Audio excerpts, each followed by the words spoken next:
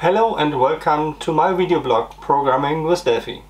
A few weeks ago another Delphi programmer asked me how one can move and resize controls with a mouse in a Firemonkey form. I was a little bit surprised that this wasn't known, so that's the reason why I make this short video today about this question and the solution for it. The answer is very easy. One can do this with the help of the TSelection-component. That component is more or less designed for this kind of task. So let me show you a short example in Delphi. So then we have started Delphi and create a new Firemonkey project with an empty form. And we select a TSelection here, put this onto the form, and we just simply run this to see how it's behave.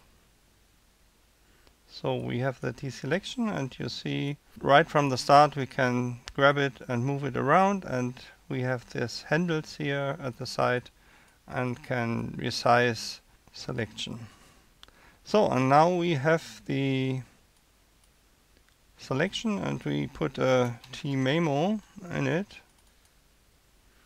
and set this to align client, and we will run this again, and we can see we can still grab this handle and resize it, but if we click into the memo we can only write to it, but we can't move.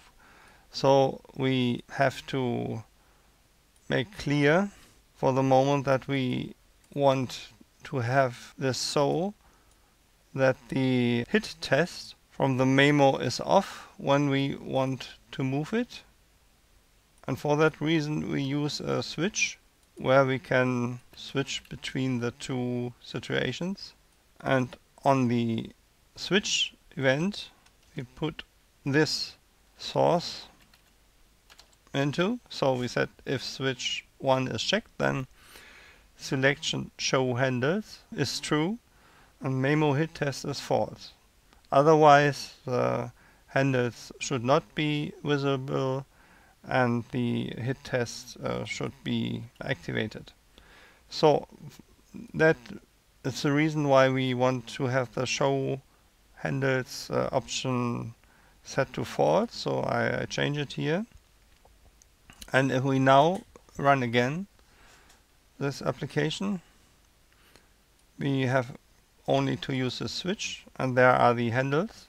We can move it, we can still resize it, and now we can also remove the TSelection with a tmemo in it. By the way, as short info, if you see this component for the first time, one can make it the group size a little bit bigger, for example to 5 points, and if we run it again, these handles are a little bit bigger. So of course you can then save this position of this TSelection and restore it later if it should be persistent. Okay, that's it. So easy. By the way, if you want to know more about this topic, you can read more about this in my Firemonkey book.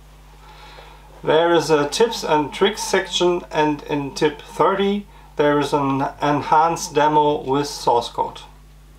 This demo shows how one can select and switch simply by mouse click between the several controls and can move them around. Here is a short view in action. So here is a demo from the book that I have mentioned. If you here toggle this on, we can simply by clicking onto a control switch between the different controls and move them around.